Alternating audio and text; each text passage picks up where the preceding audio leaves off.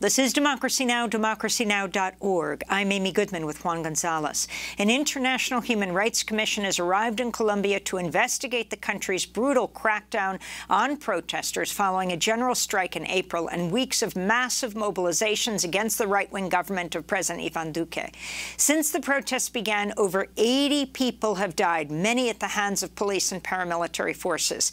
This is Astrid Torres, one of the organizers of the International Commission. She's a member of the Corporation for Judicial Freedom based in the city of Medellin. The purpose of the international mission taking place in Colombia right now is to be able to create a call for attention at the international level about the serious situation that the country has been suffering due to the institutional violence that the national police have unleashed towards protesters in Colombia for more than 64 days now, since the national strike. Many of the Colombian protesters in the streets have been young people who've lost their jobs or who couldn't afford to continue their education because their families have been deeply impacted by the economic crisis in Colombia, triggered by the COVID-19 pandemic. This is Father Javier Giraldo, a Jesuit priest and veteran human rights defender in Colombia. This sector of young people who are in the barricades, in the streets, they have been greatly victimized by Colombia's economic model. This is a sector that recognizes itself as a group that doesn't have a future. What they constantly denounce is that they don't have anything else to lose if they're killed. We go now to Bogotá, Colombia, where we're joined by Mario Murillo, an award-winning journalist and professor at Hofstra University in Long Island, New York. He's in Colombia reporting on the International Commission. He's closely followed Colombia for decades. His books include Colombia and the United States, War, Unrest and Destabilization. Mario, thanks so much for joining us. Can you talk about the significance of the April uprising and the deadly crackdown by Iván Duque? Well, thank you, Amy, for having us. I think the significance of the uprising and the crackdown is that it's a continuation of a process that's been going on pretty much since 2016, when the peace accords between the FARC guerrillas and the government of Juan Manuel Santos was signed, and the right wing did everything in its power through its media, through its politics, through its discourse, to completely derail that peace process. And notwithstanding the problems and the many flaws in the accords that were signed, there were some efforts to make some steps forward in terms of political participation, in terms of land reform, in terms of substitution of coca in the countryside for poor peasant farmers, a range of things that essentially have been derailed completely by first the right-wing government before they took power in 2018, and then Iván Duque, the current president. And so what we've seen since that moment has been a systematic elimination of the popular forces, the popular sectors throughout the country that have been trying to push for some of the measures to be implemented from the peace accord. Environmental activists, human rights workers, about participation and political participation, indigenous movements, Afro-Colombian movements. You had a segment on Berta Cáceres in Honduras, just to start the show this morning.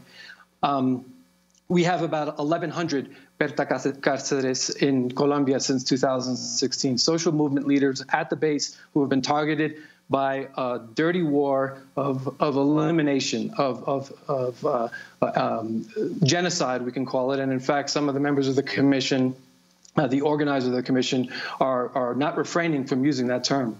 At the same time, you have this elimination, but you also have a situation where the situation economically, socially has been getting worse ever since 2016, partially because of the economic model that was never part of the negotiation, partially because of the COVID crisis, which I think was the explosion that led to the final explosion, but that you've seen people basically from every different sector of Colombian society, students, women's groups, LGBTQ movement, Afro-Colombian sector, the indigenous movement, basically seeing that their place in Colombian society is being more and more marginalized as the rich get richer and they get more targeted. And there've been protests going on for a long time now, since 2016, different sectors. But what we see now in the uprising that started on April 28th and that in many ways continues, is a multi-sector explosion where the people are saying enough is enough. And you're seeing frontline activists, young activists, who are basically saying, nosotros no tenemos futuros. We do not have a future. We have nothing to lose. Even our lives, we're willing to sacrifice our lives to put a change to the situation in Colombia. So those are the two kind of strains that are happening here. Mario, I wanted to ask you, there's been a lot of stuff happened last week that did in Colombia and South America that didn't get much coverage. The CIA director, William Burns, visited Colombia, as well as President Bolsonaro in Brazil. President Biden had a phone conversation with Ivan Duque, and Duque himself supposedly was the target of an assassination attempt, or people firing on his helicopter. Could you talk about the U.S. military role in Colombia, especially given the fact that Colombia has such an extensive border with Venezuela? Well, that's a good point. I mean, first of all, yeah, you're right. Those events happened, and they kind of didn't get a blip on the radar screen in terms of U.S. media. And I think it's important to talk about U.S. policy because it's pretty much been consistent for the last 60 years or so, maybe even more, going way back to the 1940s. The destabilization initiatives to target the social movements, the popular movements in Colombia, were driven by and directed by CIA and by U.S. policymakers, State Department, the U.S. Embassy here in Colombia. And it hasn't changed. So there was some optimism that because, okay, now suddenly we have a democratic administration, that perhaps the human rights initiatives and demands that have been put forward by Colombian human rights leaders and organizers for years will be taken seriously. There is a discourse of human rights protections, and in fact, Biden, during the height of the protest a couple of months ago, about 6 weeks ago, actually publicly stated that we have to respect human rights. You have to respect the right for democratic mobilization, et cetera. But on the other hand, he's having these kinds of conversations, full support, full backing of the Colombian security forces in this process. The good news is, and this is where the pressure from the U.S. community, the U.S. public has to come in, because there was a measure led by a number of Congress members, Jim McGovern, who's always been favorable towards human rights conditions on U.S. military aid, a measure that was passed just recently that pointed to that reduced 30%.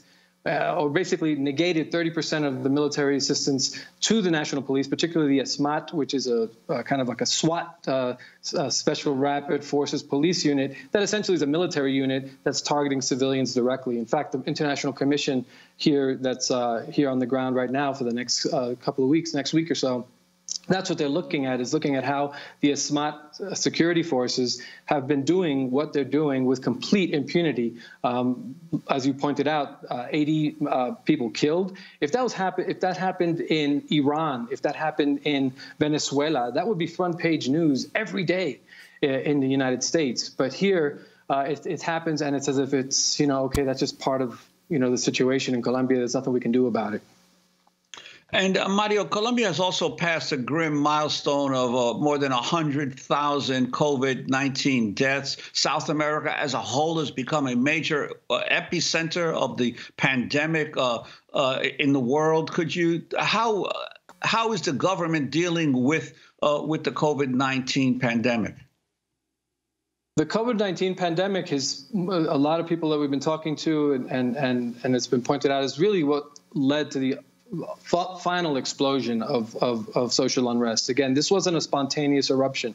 The protests that took place and that started on April 28th are part of a process that really started back in November of 2019, and they continued moving forward. The COVID pandemic, when it first hit in Colombia, obviously there was a major close down. Everything was locked down. Public transportation was stopped. People were essentially kept inside. And as it did in the United States, the primary kind of the people who suffered the most were people basically from the poorer popular sectors in Colombia, right? The wealthy, the gente de bien, as they call them here, they generally got out unscathed, whereas the masses of the people essentially lost everything and continue to lose everything. And I think by the time 2021 came in and people were really tired, this is when the protests came out. And right now, it's almost, you walk through the streets of Bogotá, it's just business as usual. I think the government has been reluctant to close down the economy again, even though right now, as we've been talking to people here on the ground, it's a second wave that is consistently staying at that level, 400 to 500 people dying a day, which if you translate that to the U.S. population, that's about 3,000 to 4,000 people dying every day in Colombia, as if nothing was happening. Mario, I wanted to go back to Father Javier Giraldo, the Jesuit priest and veteran human rights defender. Uno ve que se está asesinando, por ejemplo, a los líderes de base. We've seen that it is the grassroots leaders who are being assassinated, not union members from higher classes. But for instance, indigenous leaders, peasant leaders, the Colombian government is eliminating this kind of grassroots leadership. Most of the thousands of social leaders that have been assassinated since the signing of the peace accords have these characteristics. They are humble people who have a commitment to resistance and denunciation. So in this last minute we have, Mario, can you talk about how long the International Commission of Verification investigation will take and where it's going? The International Commission, there's about 40 people from representing 11 different countries all over Latin America, Europe, Canada, U.S., Mexico. And the plan is to, well, the last few days have been meeting with human rights groups here in Bogotá, meeting with local activists as well as national level activists who are part of the movement, student movements, women movements, the LGBTQ. And starting today, this afternoon, all the groups are going to be breaking up into different regions, going to 11 different regions throughout the country where some of the most violent responses to the protests have taken place in Cali, in Cauca, in Medellin, in the Caribbean coast, and I'm going to be heading to the coffee-growing region, to Pereira, and then later to Quindío. And we're going to be talking to frontline activists there. And these are the people who are being targeted. It's not an accident that they're being accused of terrorism, of vandalism, of causing violence, because that's been the discourse of the right for decades here in Colombia. Any political social opposition against the economic political model of intransigence, of authoritarianism, of militarism has been silenced in that fashion. We have to leave it there, but we will continue to talk to you in Colombia. Mario Murillo, award-winning journalist and professor at Hofstra University. I'm Amy Goodman with Juan Gonzalez. Thanks for joining us.